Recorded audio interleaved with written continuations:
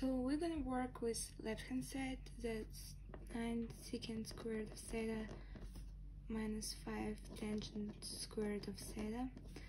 And here we're gonna use trigonometry identity of tangent squared of theta plus 1 equal to secant squared of theta. So tangent squared of theta equal to secant squared of theta minus 1.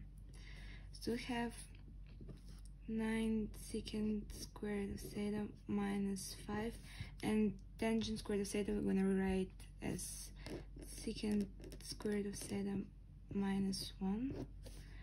And now we're gonna expand bracket, so we have 9 secant squared of theta minus 5 secant squared of theta and plus 5.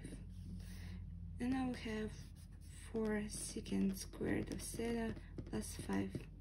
So we get right hand side and the identity is proved.